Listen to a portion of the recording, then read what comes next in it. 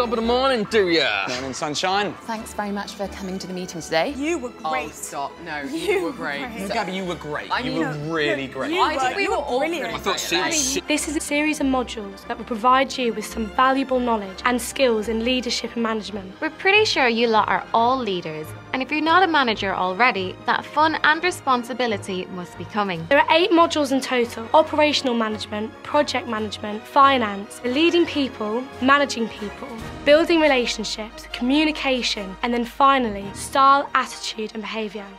We've assembled a team to really get stuck into all the details. So meet Martina, Francine and Charlie.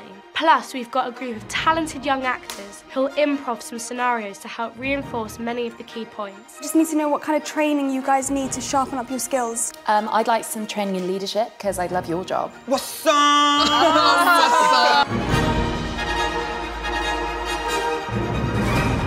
What's the difference between leadership and management? One way to look at it is that leadership kind of comes from an individual or singular point of reference, whereas management is the group approach to organisation. Performance reviews are the best opportunity a team leader has to explore suggestions for better ways of working, better equipment, new techniques, and bringing out the positives. It's up to you to make sure the input from your team and yourself is valuable and useful. I hope you'll see that we do things a little differently here and try to present the learning in a way that you will enjoy, remember and recall. That's the secret to success.